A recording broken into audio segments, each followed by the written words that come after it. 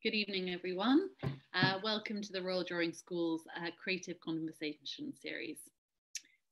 Tonight, I'm really delighted to welcome in conversation the artist Mandy El-Sayegh and curator Carine Harmand.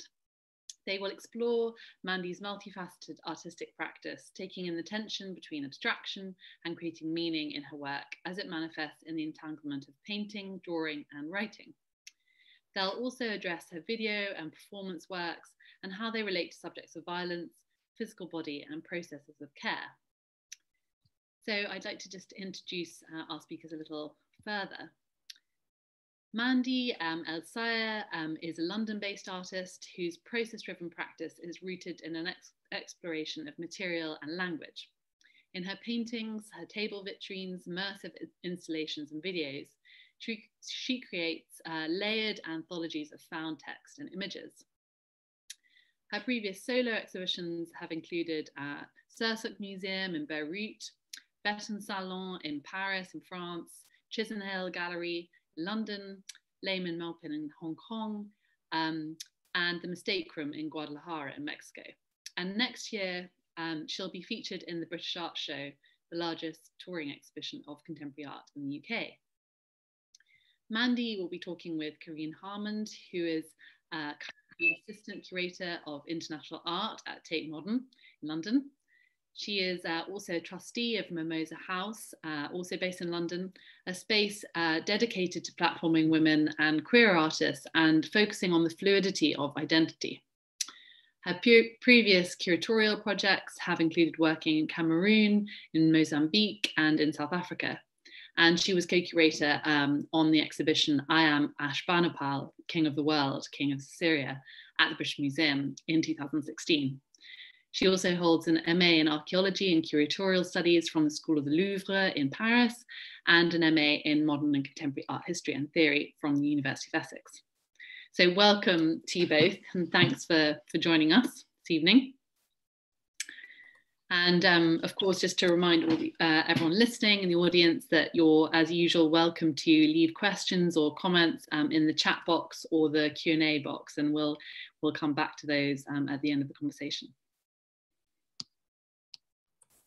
Thank you so much, Claudia. Thank you. Let me just share my screen because I have a presentation prepared. Can everyone see it? Yep, that's coming up. Perfect. Yeah. Okay, great. So yes, thank you so much. I first, just give me a second, because actually when I share my screen, then I lose your faces actually. And it will be strange to have an in-conversation with Mandy without seeing you.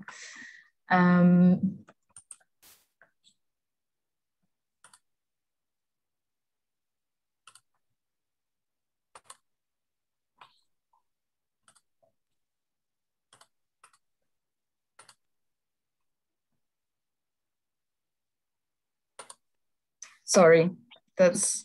Yeah, we've got the okay, now it's fine. Now I can see you. Thanks. Thanks for being patient. Yeah, I just wanted to start by saying that I first came across your work, Mandy, at your show at the Chisenhale in 2019. And then I think we met really kind of a bit after that at Frieze. And then I visited your studio with my colleague from Tate, Nabila. And then COVID happened, which was a rupture for everyone, I think.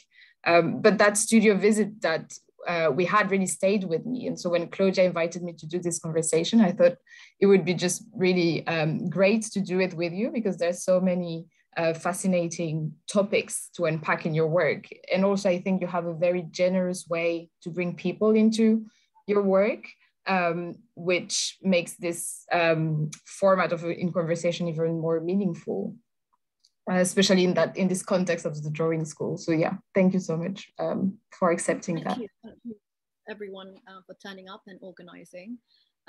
Yeah, that studio visit was great, and it's almost like we could continue for hours. So it'd be good to like focus it a bit. because we can go off in a million different tangents. Yeah, definitely. And I just wanted to start here talking about your painting practice. And we'll also be talking later about, I mean, I'll show an animation that you've made for the British Art Show as well. And we'll talk about that and your recent video and performance work. But starting with your painting practice, so at the show at Chisenhale, you were featuring some of these net grid paintings, which are these very large scale paintings that you do that are an ongoing series. And I'm sure like we can see one of them actually behind you now. And they're also kind of assemblages and collages. And as you can see here, there's a detail of one of them.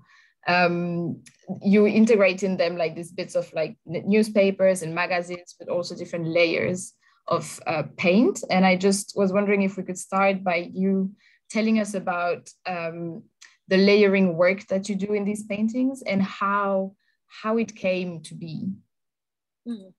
Well, I wanted like a format that I didn't need to think about and didn't need to shift, so I could see like the variation with time. So they're always the same kind of size, the same kind of impulse, and just thinking about languages of legitimacy. And a painting that's a grid, I mean, that's pretty, you know, recognizable, because I always struggled to call myself a painter. I always saw myself as a draftsman, someone who draws. And if you look closely, they're like, a lot of it is like just one single line, hardly like a third of it is done with a paintbrush, but normally they're drawings. They're essentially really large scale drawings. And the paint allows for like a kind of very impasto type of collage, but you could be doing it on paper, let's say. So I wanted to think of, again, these ideas of like legitimacy in culture, which is the painting part, and then this writing process of like opacity and transparency. So everything is there, but there's a kind of like resistance to reading or seeing fully.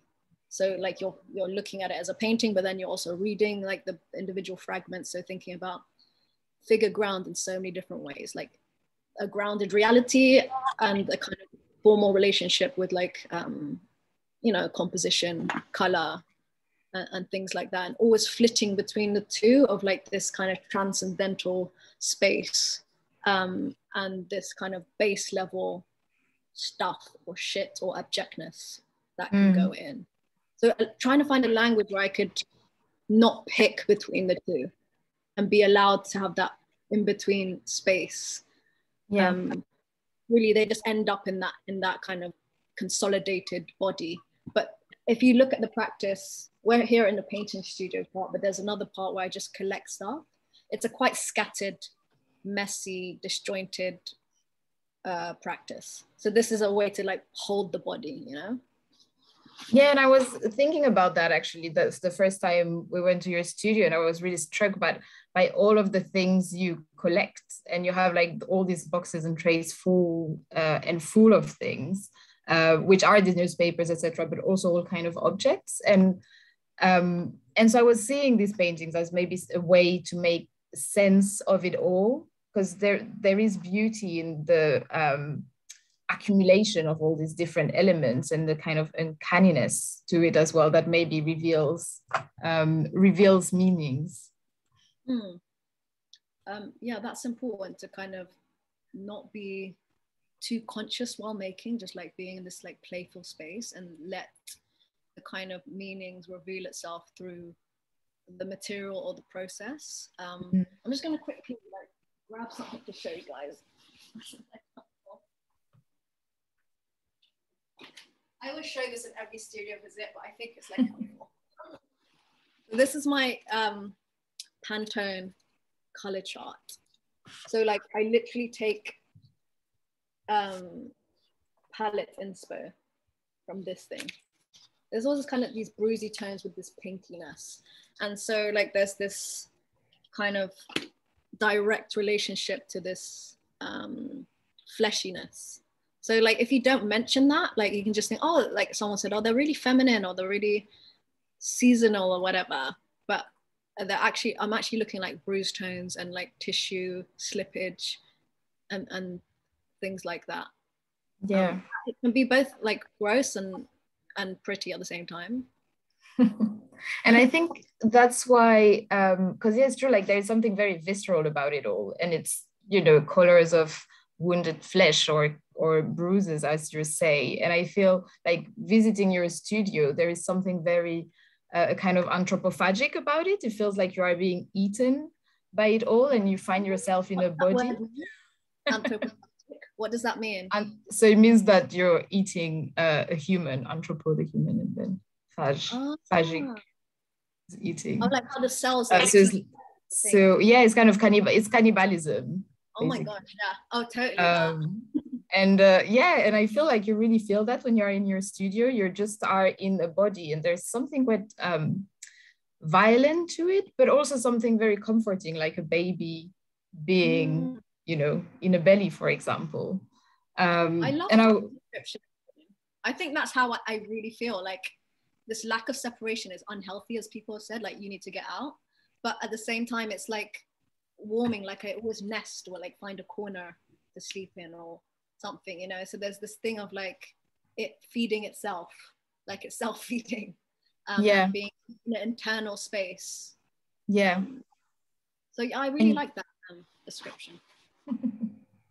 And I was just wondering, like thinking about that aspect of violence, but also comfort. There was this other, I have some other images. Here are other of your works, and not your net grid paintings, but even these other paintings have this palette, really strong palette. And that's from your exhibition that you had in Beirut in 2019. And again, you do have this feeling of being, you know, absorbed in it. And with that, you were showing this really great film, The Amateur, which is a video work that superimposes shots of a, so one part of it is a video that shows a body of someone who was killed, who was shot, and you kind of see these gunshot wounds, but also it's just like very zoomed in, and you put on the side of it these very abstract paintings. And I was just wondering, how do you kind of navigate that violence, but at the same time, this more aesthetic aspect? Is there, would you speak about like, an aesthetic of violence in your work? For sure. Like I wanted to, like it was footage taken from Latin America of this young person that was killed in a cartel clash, like 18 or something. And this was in the morgue when they're dressing the body ready for the ceremony. And I thought I was going to do life drawing because I kind of follow these groups that do death life drawing for like medical anatomists, sometimes artists. And I cropped it so that there was this point of like, of where you couldn't recognize what was happening. So there's movement. And on the left side is like found images on Google of all like the Rothkos, Richters, and another abstract expressionist I forgot, that's really big. Like that's how bad my memory retention is for like these things that I should remember. But and the kind of, so the relationship are these kind of rudimentary color relationships or strokes or kind of marks, and thinking about that slippage between the two and this kind of this space of high culture that rarefies non-representation, and this other space in living in a body where you cannot escape that figuration.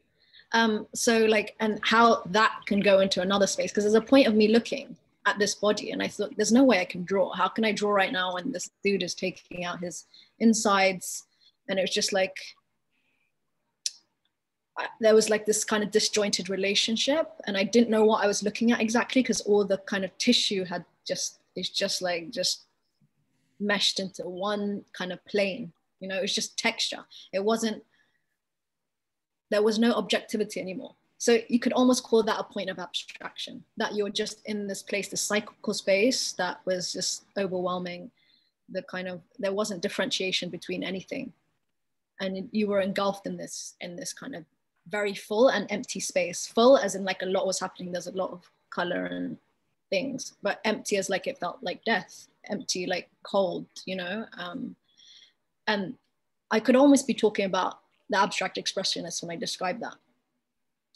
So I kind of describe my practice as a almost hysterical one, in the sense that I do not want to dismiss this body, this grounded reality, this centered, this point that I start from. I don't want to, literally don't want to step over the body to get to the painting. I want you to acknowledge that body. Yeah. As you're seeing the painting, not before you get to it, not like it's a stage above it, but it's actually with abstraction. That's how I conceptualize abstraction, almost like a forcible removal, like subtraction of something.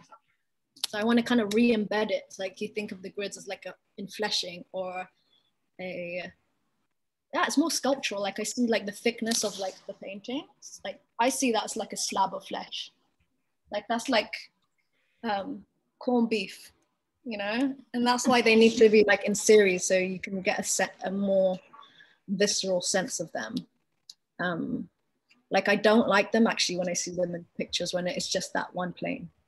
Yes. I see them more embodied. And that's really interesting that that you see your work as something that is embodied like that, especially in your painting work, but also when we went to your studio, you were showing us these drawings, like many very intricate drawings that you were doing and that you presented as like doodling, and as opposed to your paintings that have all of this thickness to them. This is something like a practice that is very flat. I wanted to show a bit of it. Is that something? Are you happy to do that, Mandy? Because I think that animation really, it really deserves to be seen. Let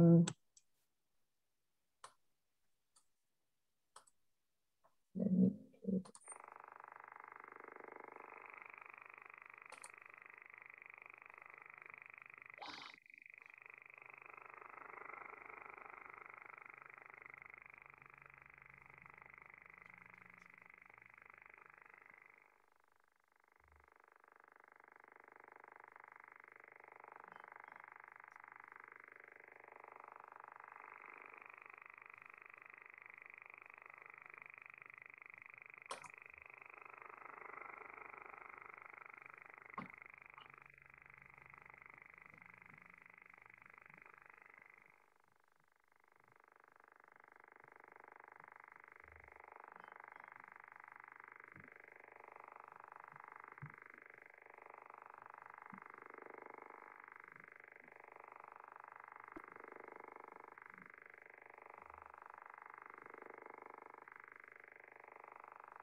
You say it. You say that you did that, and then he says, if I said it, I would heal, but I can't say it. So you say it, and then he says, please don't be shy. Don't be frightened of me getting angry. Just say it. And he says that you're saving me from my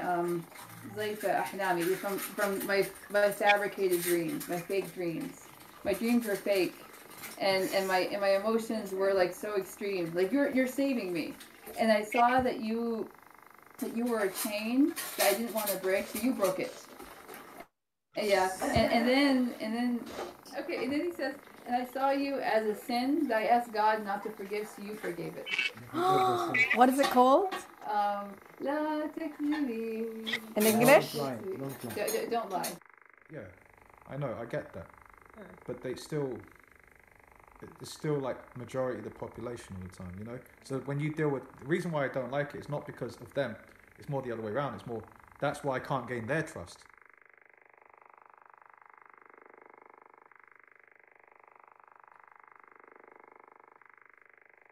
I have to remove the cover. It's like, it's just like, I feel actually I feel as though they are feeling me. That's amazing.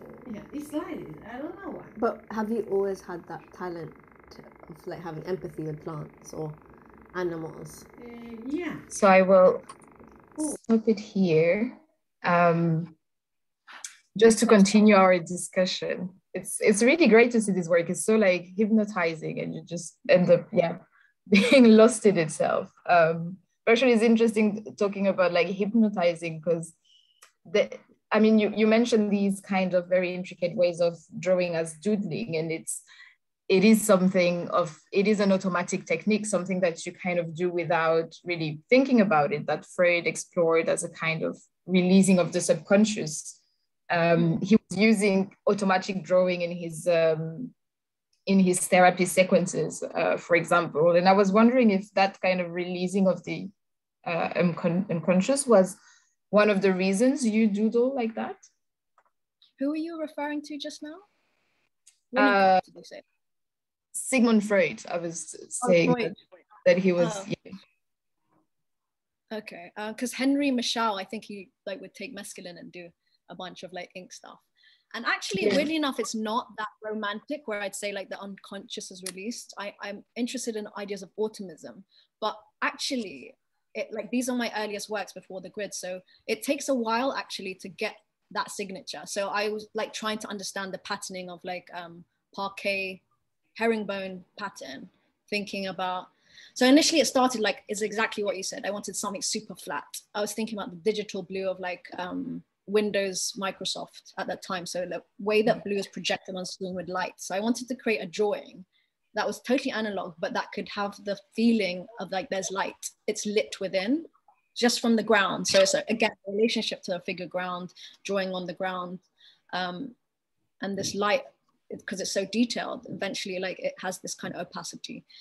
So one can talk about that very formally in terms of like, it's like the antithesis of the flesh, right? And it's this kind of flattening of a surface. It's thinking about light, it's thinking about form, and it's thinking about tone and things. And then the conceptual part, or the kind of material conceptual part, would be the idea of writing, the idea of the body writing itself, the idea of this, the automism comes in then. Like you do things enough times, like you say you do things 100 times, almost gets written into you. It gets written into like what they say muscle memory, or like exercise memory, or things like that. So I did that. Once you do this like across this square, it starts having its own rules. So like once it's a certain curve, something will happen, blah blah blah. So if I added, I thought this is the first time I properly added specific text to it, it distorts that growth like a petri dish would if there's different bacteria introduced into the agar jelly. So I was thinking about this kind of erasure of documents historically, and then trying to put that into a drawing process. And at the time I was like, going through a really bad time, BLM was happening, and thinking about like this kind of erasure. And there's a section about BDS in the 2016 edition of the manifesto. And I was trying to find it online, and I was getting really quite frustrated that I couldn't find it anywhere, and I couldn't source it or cite it. But eventually I did find it in a PDF, and I wanted to literally record it. So the same way that I think all my work is like kind of recording my body, and in it is rhythmic sense, I wanted to record this fragment and kind of embed it and have it in this texture almost, and almost thinking through writing through this process. What happens to certain fragments? What happens to certain things? How things can disappear with an overlayering or a flattening. And that flattening is a violent one, even though it can look, transcendent at the end. It's like a erasure of some sort. Yeah. So do you find that all these kind of very covering motif ends up for you obscuring that message that you are writing at the beginning? I think the writing comes from the American movement for Black Lives, right? So what was it a way for you to obscure that aspect? Or you want, or actually, I think it's like, we were talking about this idea of like solidarity and existing on the same plane.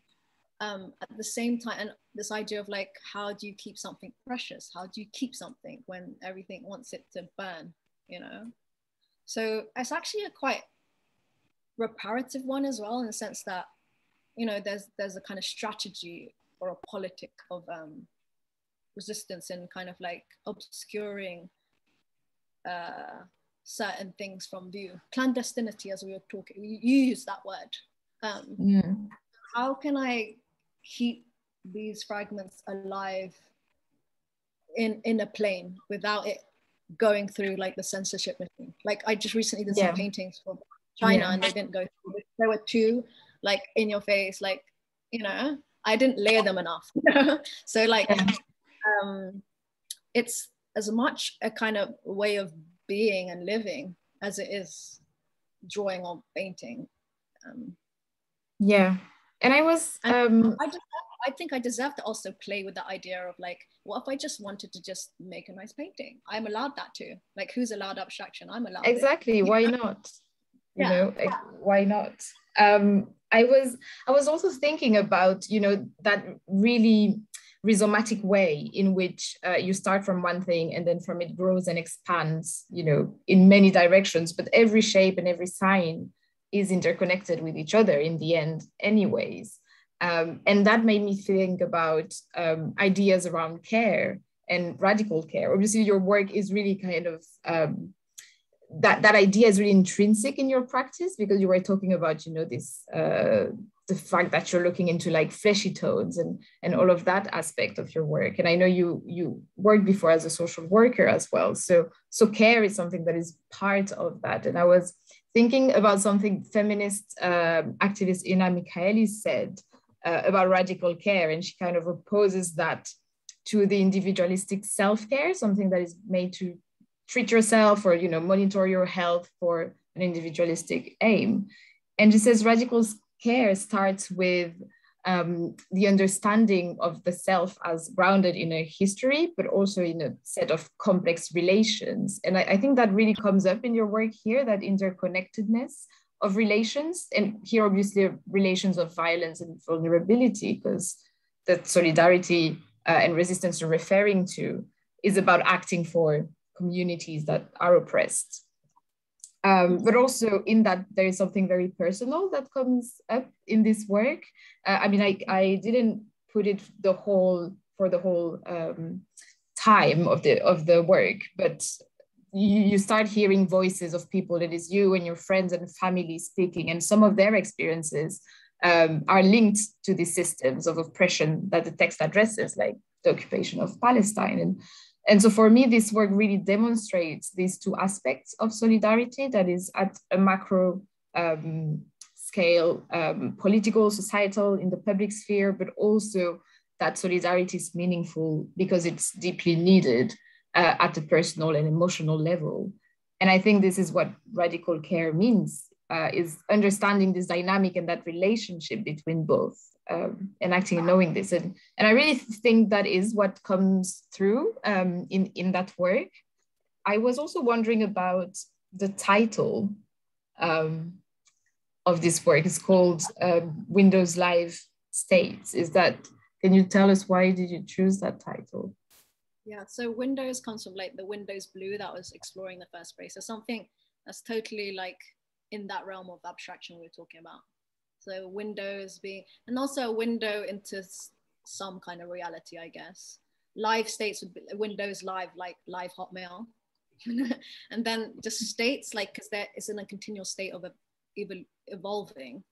And just thinking about the two states, that's always like a motif that comes in me. Two-state solution, what state we're in now, that's the grounded part of the work. But going back to your ideas of like, interconnectedness and complexity, I think, yeah, that's super important in terms of like how whatever is placed on the ground will determine how and show how things are all connected together. Because the way we grow as flesh, like it's beautiful hearing you talk, because I'm hearing your language in your realm of how you understand that connectivity. But almost in my kind of like spectrum brain, I'm always thinking very biologically. And then if I can move past that, like almost Lego thinking, I'm thinking about like my family, my immediate family, you know, say like my father's illness. And if one, like with this kidney failure, if one part of the body is failing, another part will come and help it. You were talking about the fungi and how like different organisms, they do the same in nature, and how things come in place very creatively, and you learn over a few generations of how that repair can happen. And actually this vulnerable body becomes a creative body, it becomes a powerful body despite its like initial weakness, let's say. And all these voices coming out of a bad time. And I was looking at all my WhatsApp voice notes and thinking about how like class is always so obscured, like especially when we're in the politics of like this area of like identity politics right now, and the last guy in the end, he's talking about like his squat, this Polish guy that he's friends with, very briefly, and he's saying he has to move his stuff, just thinking about like how that is the same as my mom talking about like coming from like a ex-communist extreme history, that those kind of stories are often like very fetishized as like other, and actually it's on the same plane as this guy right at the end when he's talking about moving his bike like out of this place, and he has the stress, on some level it's on the same plane. Like, I'm not saying that on all levels, but just trying to think how these connections, how they can be seen, how they can be felt, instead of like be so segregated, and that again links back to the history of like civil rights movements and the solidarity that historically were very present, and then we forget, and they fracture at certain points in history as well. Yeah, and I guess as you were saying, like sometimes it's very present, and we saw that in the past 15 months how these solidarity movements and liberation movements just became more and more visible for us all, through, even though we were in lockdown, actually through our screens and what we're receiving on social media, and that really deeply touched and transformed, I think, everyone. So I was wondering how that has really impacted your practice. It's actually really helped me a lot, it's like made me feel less crazy in my head, like, because for so long I couldn't talk about these things vocally. It's almost like you have to be 4 steps removed to talk about it. Like, you have to be in a safe space to talk about it. Like, you have to be, like, I don't want to use the word privilege, but you have to be away from it. I can't talk about it with my family in Gaza, in an art space at a certain point in history, because I would lose funding for something, or, oh, she's that one, or like the painting would be seen differently. And then, like there's this exclusionary kind of insidious silencing that happens. So when I saw like BLM happening, even though that was like in the middle of like the worst time, and the Palestinian protests, like it was almost like this relief, like a relief for my hystericism. Like, it's like, oh, it's real, we can talk about it. Like, oh, like finally it's like somewhat kind of like acknowledged, because even though people, we're in art, a very small kind of section, like sector, the art world, so we're all like left wing, we're all like pro this and pro that, whatever, but it's not like that. It's not like that living in London. We know what happens to someone that speaks out. Look at Corbyn, so it's like really dangerous in some places.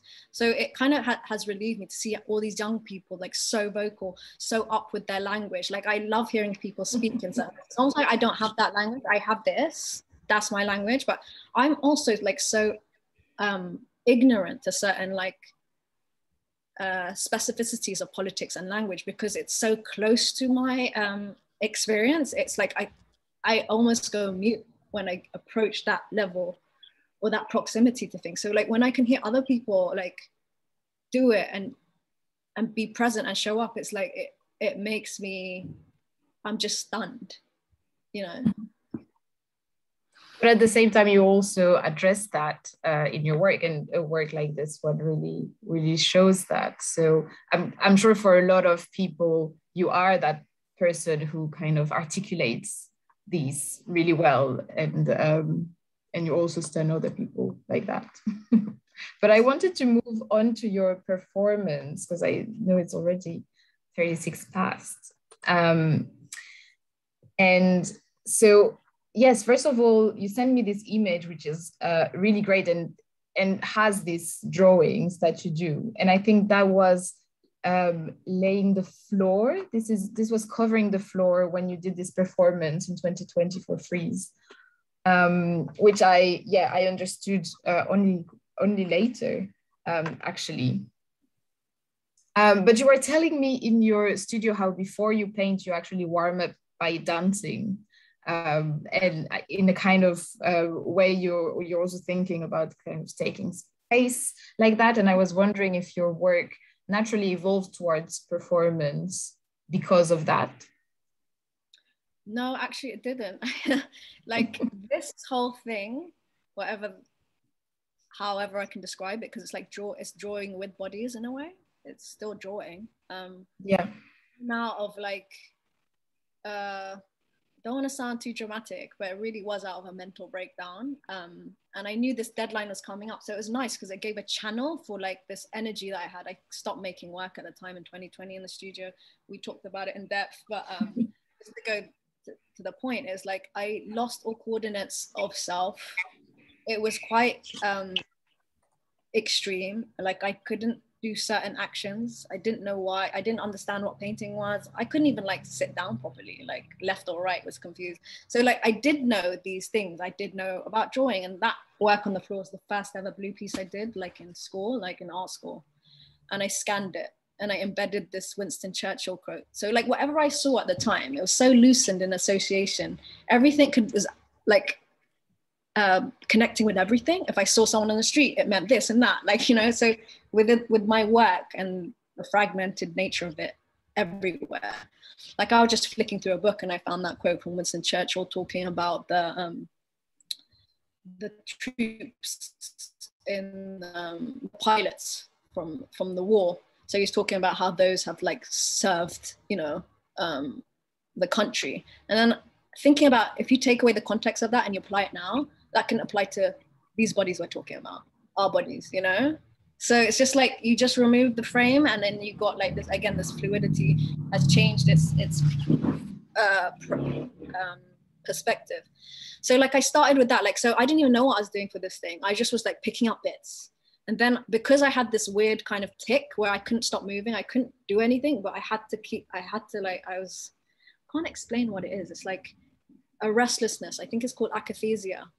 And I was just, all I had was the mirror, and like these actions came out of this bodily distress, let's say. They were started with really simple like motifs, like these taekwondo kind of blocks like this, or these positions, because I used to do ballet and as a kid. I went to a really good primary school, lucky me. So like these things came up, so I was piecing them together. So it's not a matter of like what the concept was, it's like how did they come together?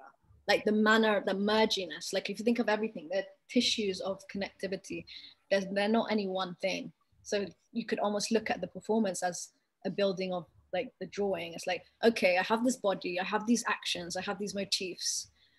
Then more kind of like motifs came up. It's like, okay, I have this figure of the doppelganger. How do I protect this person?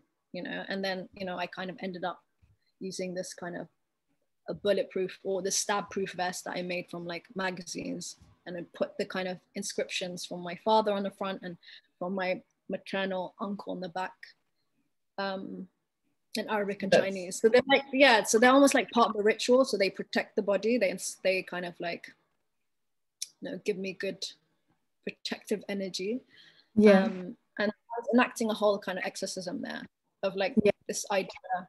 I don't want to go into depth of like this thing, but there's a very personal thing that happened at the time with this person who I believed was my doppelganger. And even the jacket, that was like completely coincidental, like how that came into it. I was getting something from Westfield and I saw that jacket in a Ralph Lauren store in the window. It was the only extra small, and I didn't have that much money, so I had to get my brother to get it. But like, I was like, I need that jacket, like, because it reminded me of the Averex jackets in school, in college, when I went to college, and people would get stabbed for it if you wore it in certain areas because it was so coveted. It was a motorcycle leather jacket, blue and red and white with the typical colors. And I thought of that as a really good transitional object, like between me and the other, that there's a standoff of coveting. Like I'm initially wearing the jacket, I have more.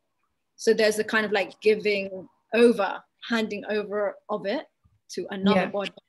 And just to kind of tell everyone, because maybe people haven't seen the performance, but you can view it online. But you basically, so you're wearing the stab vest, and then on top of that, at the beginning of it, you're wearing that other jacket, and you're making some movements, and you have other performers who come into the space to whom at some point you just turn to them and you give them the jacket.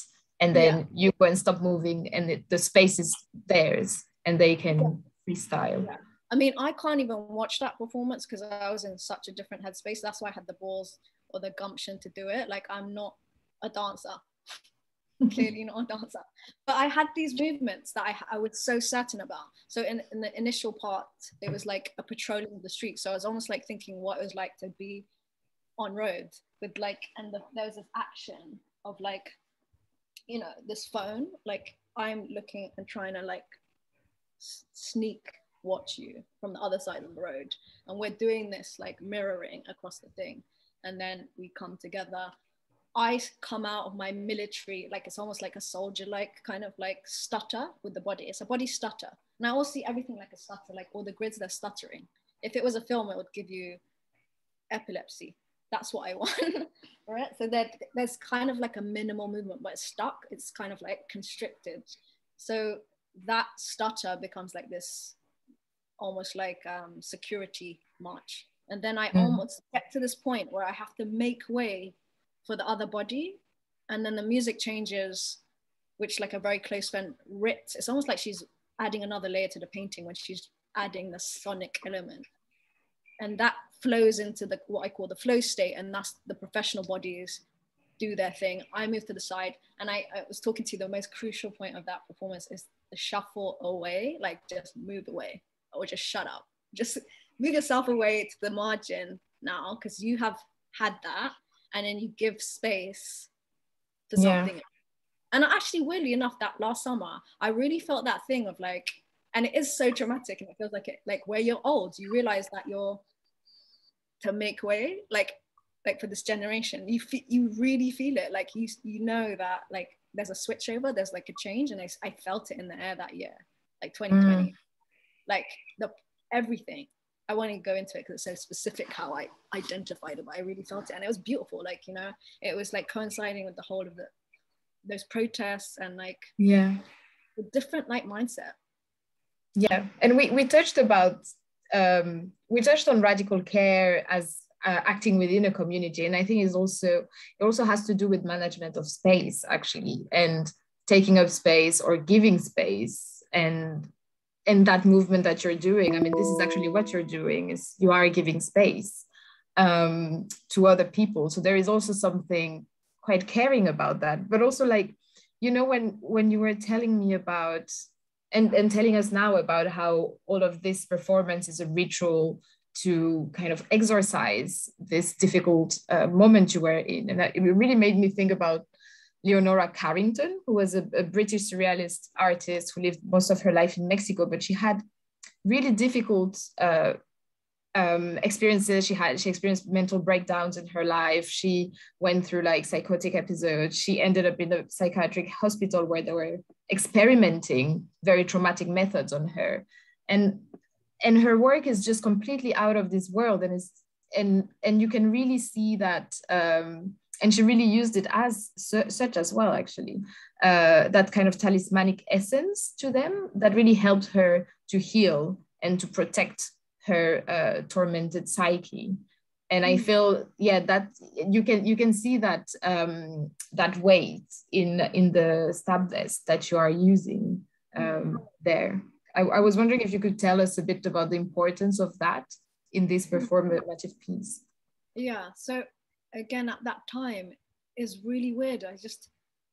I felt so scattered in my head, like I couldn't put together like sentences or things.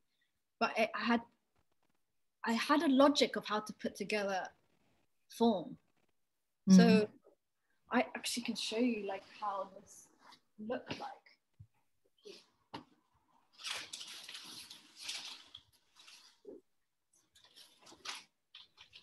So like I collect these like headline things from me, and those newsstands. They really persecuted me because I would like change, like the words would be like meaning specific really bad things to me, but I don't understand Chinese. These are like calligraphic works from my uncle that my mum, when she goes to Malaysia, she collects. He's like a calligraphy master that does these blessings for funerals and weddings. They're so beautiful. Like they're literally like, you know, look at the gestures on that. Like they're so fast. Yeah, but I didn't understand it, so I could just experience it as like pure form, and I knew it's coming from me, from my blood. You know, the front side is like asemic writing from my father because he almost removed the meaning of it, so it is purely form. It looks like a rib cage, half a rib cage, that Arabic that he has on the front. So it's like, it's literally like a suturing together of like a person, a body, like your minimal self. This is literally my minimal self. Like I was thinking of like how to dress the other dancers. Like I can't put that writing on them. That's not them. I'd have to find specific stuff from them. So this is like my minimal self, I guess. I see it like that. And weirdly enough, I asked, like, because I don't understand the writing, like that in Chinese means what, which means I. And I got the person that did the score to pick it. And she said, oh, that one, because it looks like it's dancing. And I love that. Like it's however you interpret it, but it turned out to be the perfect word. Like that's me, you know, I, the minimal unit of self.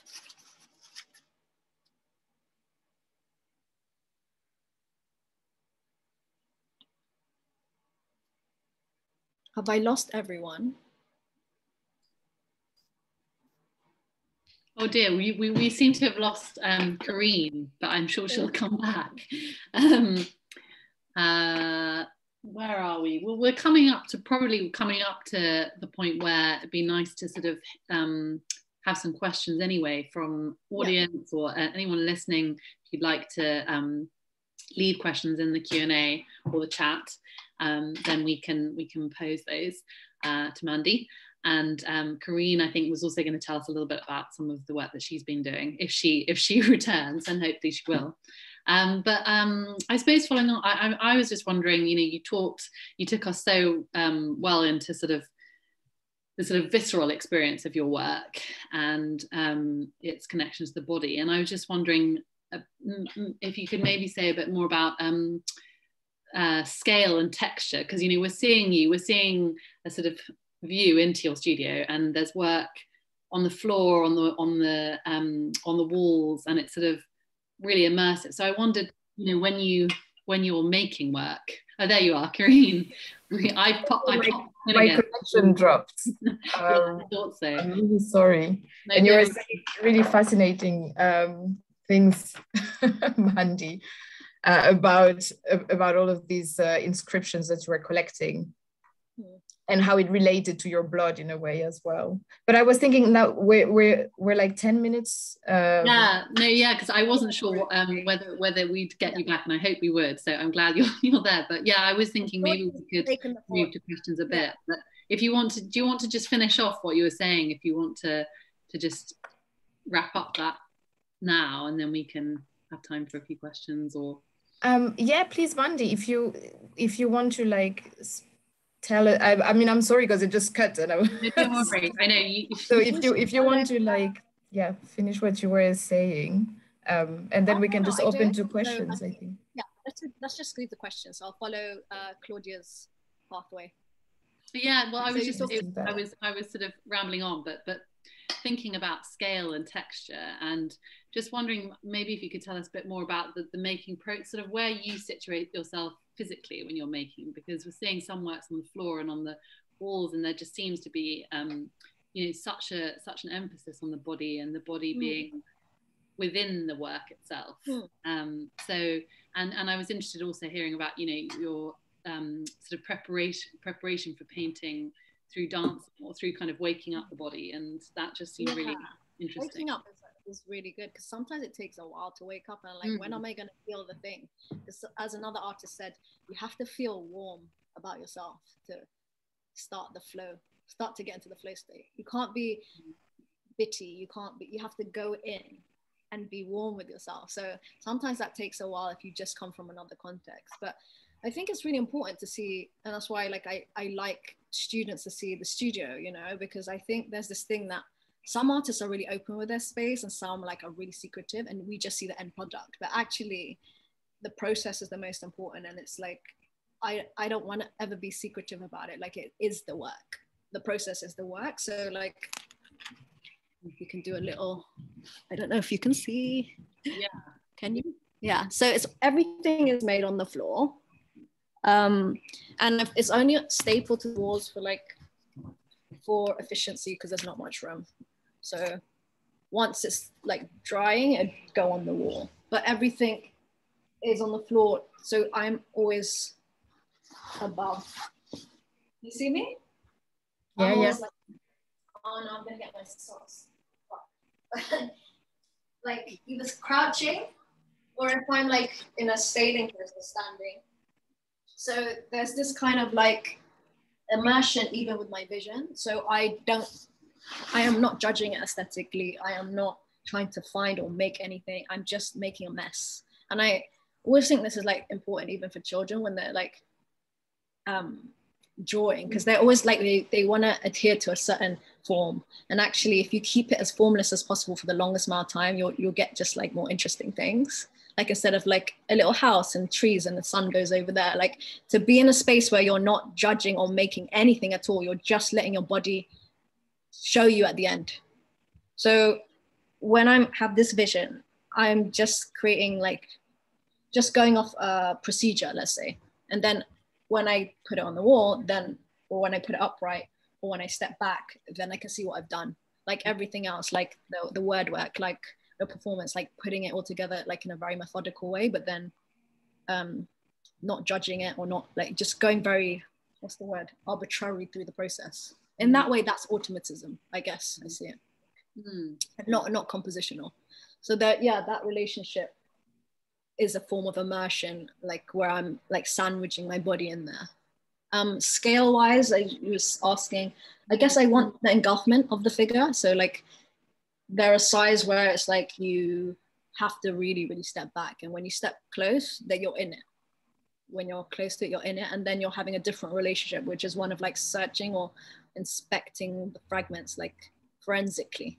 So you have a choice of like, of beholding the work in different ways. And does that continue through to, because I was just thinking of some, you know, some of the installation shots that I'd seen of your exhibitions, and that carries through, I imagine, to what you hope for the viewer to encounter, or the way that they move through and around your work. That's the case, yeah. So I want to reverse that kind of relationship with that kind of white space, and then the objects are the thing. I want you to be totally engulfed, and when you see an empty space, you feel that more than the things. So the things feel natural, like environmental, like inner space, let's say, as you move through the exhibition. Yeah. And you were telling, you were talking about as well about that covering of everything, of the walls, etc., as an antithesis to the white cube, and as a kind of way of recuperating histories. I was wondering if you could tell us about that as well. Yeah, it actually just comes from a discomfort. Like I was saying, how I like, you know, a lot of artists do it. They save the place before they start and install, you know, because they want to make it, again, want to feel warm. Like, and there is a violence in that blankness that we talked about. And I believe that whiteness, and I think a lot of theorists have posited this as a neutral space in many different fields, is a construction built over different historical processes to create this space that everything gains its meaning from. So if you think about that in those terms, and you translate that materially, I see that as sedimentation. I see that as a build up of matter. And it's literally like, you know, covering it with white stuff. you know? So, and everything embedded in between to get to that place of like clean, let's say, you know? Yeah. So this impasto of things is like speaking to that historical build-up. We haven't just arrived here as an objective given. Shall we read this chat? Yeah, I was just looking at that because I was thinking about, you know, where drawing and writing meet and different elements of your practice, and someone's asked that in a really interesting way. I'll read it out because there's sort of different parts to it, and you might want to kind of touch on different parts. But so the question is, how would you describe the relationship between drawing, painting, calligraphy, and language? It's interesting what you struggle to call it's interesting that you struggle to call yourself a painter. While speaking English, we differentiate drawing from painting, but this distinction doesn't exist in some other languages. Would you say painting and drawing with your body is almost a metaphor of inventing at the same time as learning a language? I just agree with all of that. Yeah, totally. I mean, even with the calligraphy, like there's an illegibility to my reception of it, because I, you know, spoke Arabic briefly when I was a kid and then lost it. Then I went to like Sunday Chinese school and then it didn't stick. So there's a broken syntax to my putting together of stuff, as with many things. So I behold it as like gesture. I behold it as like form and painting. So again, I see everything as a spectrum, every single thing. So drawing, painting, like that's a distinction that other people have. And I can use that strategically in specific ways, but I don't see the difference. Just as like, when does speaking become poetry, become singing, become music? Like, you know, so I agree that the body, I'm trying to kind of find through doing what my rhythm looks like, because I feel it. And everyone has a signature rhythm in their body. Everyone has their own little wriggle, as I call it. So I'm trying to like record it and find out what that is and what it looks like. It's always a bit shaky, I've noticed. And when I'm really ill, I get super shaky, even with my writing. Like, it's good to see a diary of like how I know I'm going to a bad place, because like my M's need legs, because they're like really broken. Great. Well, thank you for that. Yeah, it was making me think also of there's on one of the courses at the drawing school, there's they use the Laban dance technique or dance movement technique as a way of kind of warming up for drawing and of sort of feeling one's way into different parts of the body. So being really awake, you know, at the ends of the fingers, at the back of the head, being really spatially. Can you demonstrate? Sorry. How does that look like? Well, I mean, it's not like a choreographed dance, but it's more like it's sort of warm up exercises. I probably can't explain it that way, but Laban's whole sort of technique, and there's a sort of set of different exercises that are used. But Ewan Clayton is the tutor who's kind of introduced it, and it's just a really interesting way of waking up the body for drawing. Different parts of, I suppose, of the kind of physical, sort of physical relationship to drawing. And they have that in singing, right? Where you have to do scales, all those weird noises, like the orals and stuff. Yeah. And I guess we don't think of drawing in that way, which is a shame, which is why like there's this kind of like constipation with like painting more, because you have this expectation that is a blank canvas. Again, thinking about this thing. And so drawings are a more liberated action, let's say, because if you don't expect anything and you just are in your body and just feel one with that, then stuff can flow out nicely. Yeah, it's partly about freedom and sort of waking up the intuitive.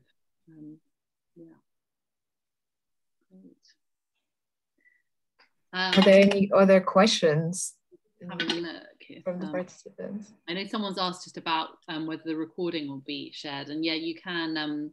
Lots of people like to listen again or listen, you know, at different times. So so yes, it will be recorded, and we'll put it online in the sort of lectures part of the website of the Drawing School website, so you can revisit that.